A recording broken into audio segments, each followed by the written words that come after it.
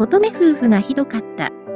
コトメの旦那が、男性側は DNA 鑑定しなければ、我が子かどうか判断できないということを利用して、散々コトメをいじめてくれた人だった。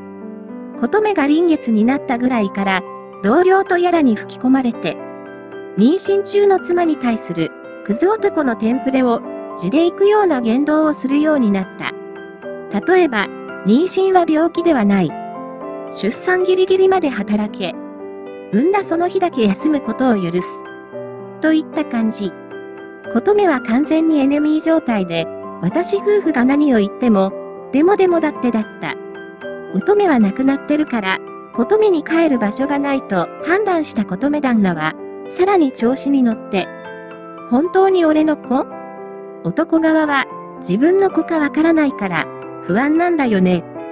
DNA 鑑定で、俺の子だって、証明できるまで、托卵疑惑のあるお前と、過ごすことなんてできないよ。と連日外泊三昧。さすがにこのセリフで、目が覚めたらしいコトメは、離婚したいと、泣きながら伝えたそうだ。その時、コトメ旦那は、余裕な態度をとっていたらしい。帰る場所がないコトメが、泣いて離婚を撤回するように、頼み込んでくると思ったんだろうね。いざコトメが、記入済みの離婚届を差し出した時、一変してロミオか。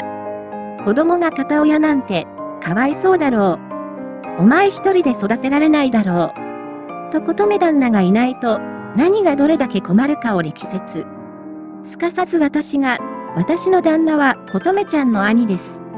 全力で支えますよ。私だって、コトメちゃんによくしてもらっているし、助けたいと思ってます。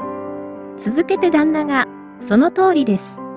俺たちがいるので、コトメ旦那さんは必要ありません。